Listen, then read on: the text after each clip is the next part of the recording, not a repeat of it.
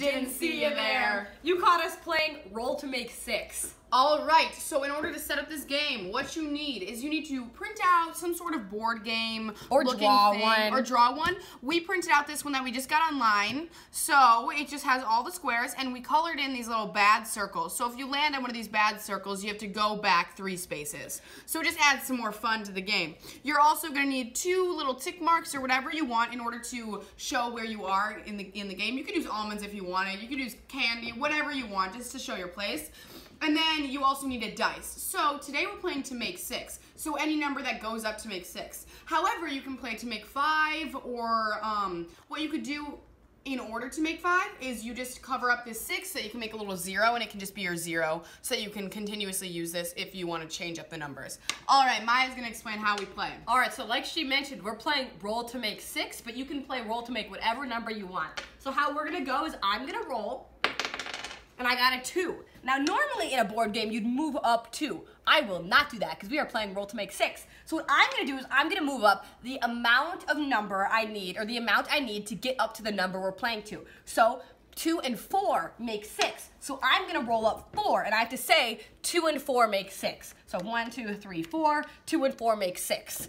And now Haley's going to roll. And then I would go, and then whoever makes it to the finish line first will win. Now, if someone is struggling a little more, you can use these little squares to help them out with almonds. We love almonds out here. So if someone needs to figure out with that 2, they need to figure out how much it makes to make 6. This gives them a visual aid. So you can be like, oh, you have 2, how much does it take to get over here? So that'll help them out a little bit visually. So I'm gonna roll, and then you can, oh, I got 3. So to make 6, it takes 3 more. So I'm gonna go 1, 2, 3, plus 3 makes 6. Not to be that guy, but I am in the lead. It's fine. I'm not mad All right, about so it. 2. Oh. So I'm gonna move 4 because 2 and 4 make 6. 1, 2, 3, 4. Oh yeah, my turn. Heck yeah. All right, I have 5, so that means 1. This is embarrassing. 1 and 5 makes 6. So I gotta go. 1 and 5 makes 6. All right, and then I would go again. I got 3. Oh my goodness. So 3 and 3 make 6. 1, 2, 3. Now you'll notice I just jumped right over the bad blob. If I would have hit that bad blob, we would have gone back 3 spaces. So I got 6.